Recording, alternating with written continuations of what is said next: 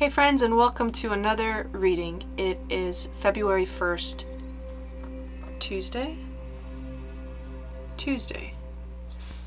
February 1st. I can't seem to remember or care very much what day of the week it is. It does matter, though, I guess. And if not, then oh well. Nothing to share today that is specific, so we'll get right into the reading. I'm using the Dream Oracle deck. We have dwellings in reverse. So the question or message today has something to do with a dwelling. It doesn't have to be a physical space, but even our bodies as dwellings. Stuck is the next card. That came out yesterday too, didn't it? And abstract in reverse. Wow, so we're starting to look at the details of what exactly is keeping us stuck.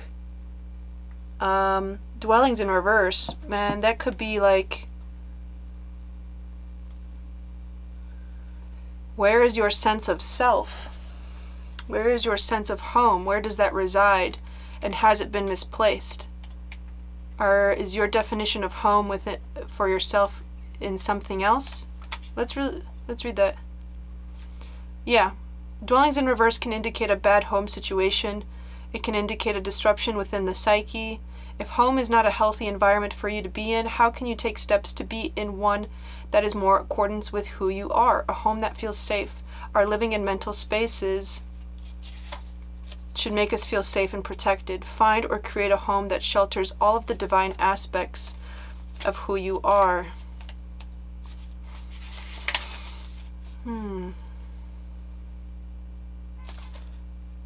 Interesting. So if this resonates for you, it's about, and again, abstract in reverse, then normally abstract is sort of seeing the bigger picture. It's like the mathematics and the wonderment of the universe and how it's put together. It's like when Eureka happens, you know, in the shower. It's when,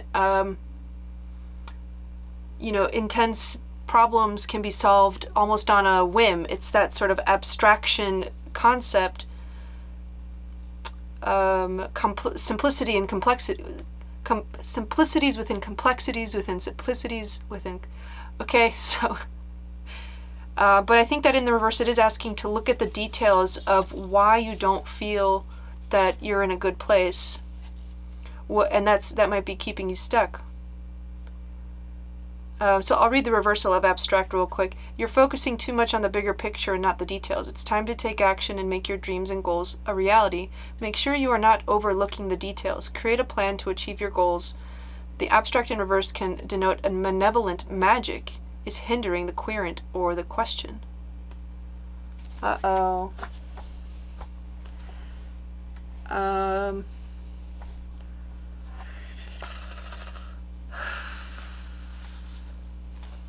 Usually I start every reading with like positive messages only, please, but this does feel like someone is trying to keep you small. Someone else's energy.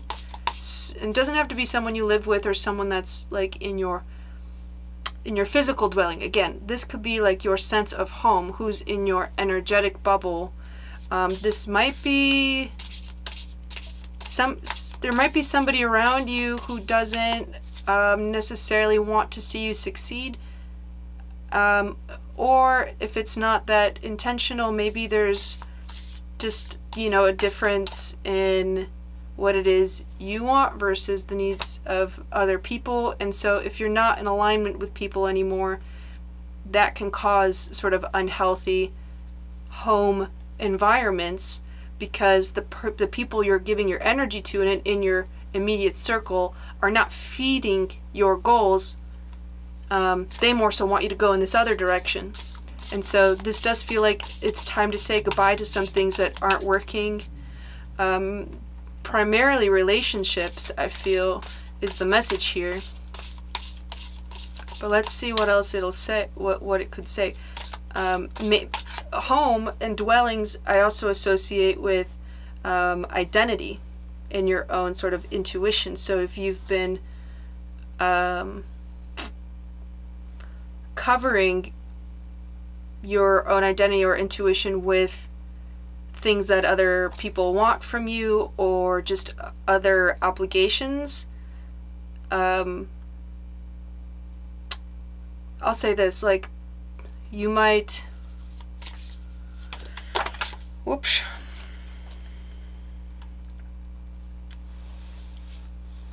if you're focusing too much on the external elements of your life,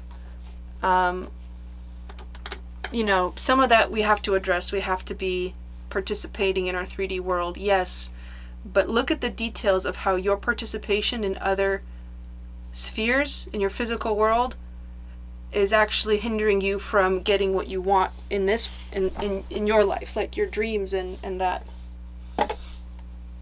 That's the message here. Let me find this card. Yo, it doesn't help that they're dark cards. Oh my god, there it is. It was death. Yep, it's time for change. So I'm going to take that as the energy underneath. Death, Scorpio, death and rebirth.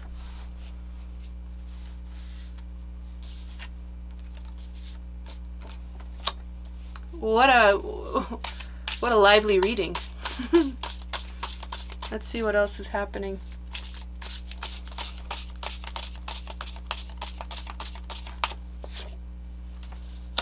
Four of Wands, right under dwellings, and again, that's also the home card.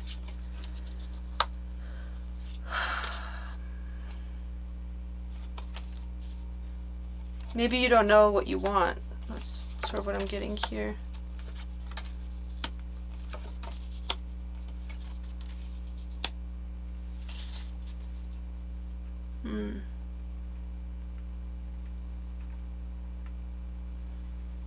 Oh, sorry, I didn't even say the cards. We have the Four of Wands, the Chariot, the Seven of Cups, Three of Cups, Nine of Swords, King of Cups, Knight of Swords, Knight of Pentacles, and the Hermit.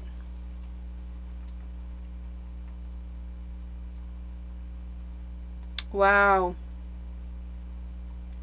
So I sense here that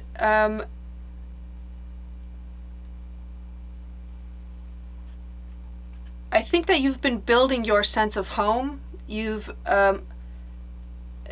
this is, yeah, commitment and Chariot. You know, and Chariot's like this very, I'm gonna move forward energy, but it's also coming from a place of vulnerability. So it's almost like you're giving away pieces of yourself as you're building a structure that is not only for you, but for the people around you, right? This is like your sphere.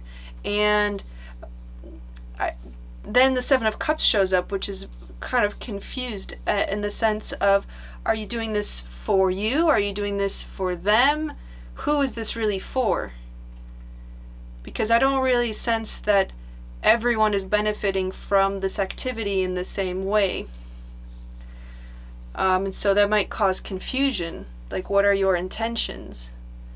Confusion can be a thing of stuckness, or like, look at the details of like, why is this, what is this energy exchange?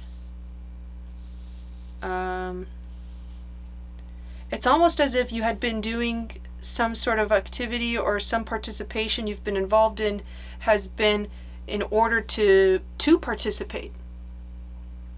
I don't want to say participation trophy, but that's sort of what I'm feeling. It's like you're doing this despite your own reservations, despite your own, despite, or maybe to address feelings of anxiety. When we feel anxious, we feel that we need to behave in ways that make us feel not anxious, like at home, or peaceful, as in the safety of others. So you're doing the best with what you have, is sort of what I'm getting. But what I'm also seeing here with the Knight of Swords and the Knight of Pentacles is that you have been doing it this way as a means to, yeah, maybe address some anxieties, or to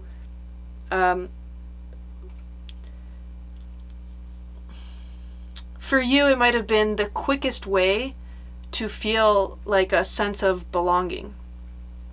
And then that turned into, well, actually, this is quite a lot of responsibility. And at the end of the day, it's maybe taking too much from you and not enough fulfilling you. So I think you need to change your approach, as in the Hermit, go in. I love that the Hermit again shows up under the row of abstraction in reverse, because it's about the details. The Hermit is looking within to understand their own guiding light and where they're going. And so you might not yet know where you're going, but you know that something needs to change because you feel, I think, maybe some resistance to where you want to go, based on where you have been, is not the same. I like the saying, what got me here won't get me there. So you can't just sit here and say, I'm going to keep doing what I'm doing because it has been working up until now. You want a different result? Your ideas of self are changing, your ideas of what you want in your life or what you want to create are changing. You need to act accordingly. As in, understand your motivations, understand what kind of structure you're trying to build for yourself, and whether or not people belong in it or not. Because it's okay if they don't. But, you know, that's how you're going to address some of this confusion, I feel. I think this confusion is also part of, like, you don't maybe know exactly how it is. You're still sensing sort of which parts are you versus which parts are a conditioning of building an identity based on participation or a sense of belonging. Because there's the Nine of Swords here in the center, which is all about our, this energy of fear or anxiety, and that if we're not participating, then we'll fall behind. If we're not giving if we're not giving enough of ourselves to somebody else, then they won't want us anymore. People should want you for whatever it is that you have to offer on any given day. That's a liberated relationship. That's unconditional love. You shouldn't have to work so hard. Although I will say, we know that all relationships require work. But a liberated relationship will give you the freedom and the space to process your own things without needing to show up perfect every single time. They'll also give you the space to change your mind and decide, I'm going to go for this other thing now. What I've been giving to you up until this point, I cannot give to you any longer. I need to withhold this, or I need to reserve it for myself and see what it feels like for me to receive this own energy until I decide to offer it to anybody else again.